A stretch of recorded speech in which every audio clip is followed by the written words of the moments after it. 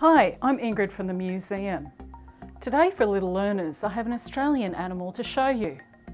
Listen to the clues in the poem to see if you can guess what the animal is. I'm soft and I'm furry, and I have a black stripe. I don't fly like a bird, instead I glide like a kite. I eat nectar from flowers and sap from trees.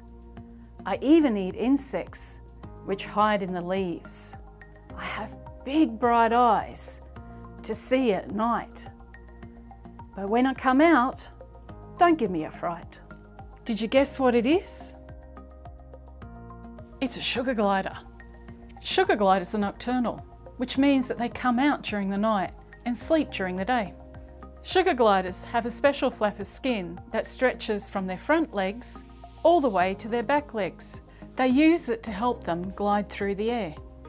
To get from one tree to another, the sugar glider leaps in the air and spreads out its 4 legs, so the flap of skin stretches out like a parachute on both sides of the body.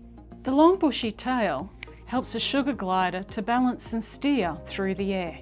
There are lots of animals that only come out at night. Can you think of some other ones?